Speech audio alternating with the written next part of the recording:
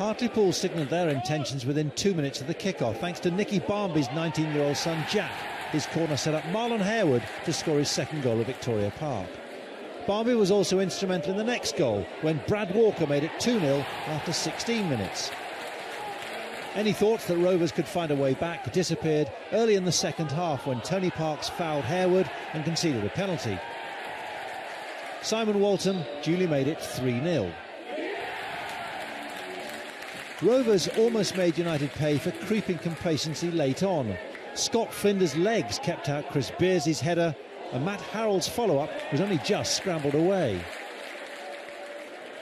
Beardsley then stepped up to beat Flinders, but not the frame of the goal, and that was the closest the visitors came to scoring. Those chances appeared to gee up the home side for one final push. Luke James' persistence paid off for John Franks to complete their second biggest win of the season, moving them to within 3 points of the playoffs.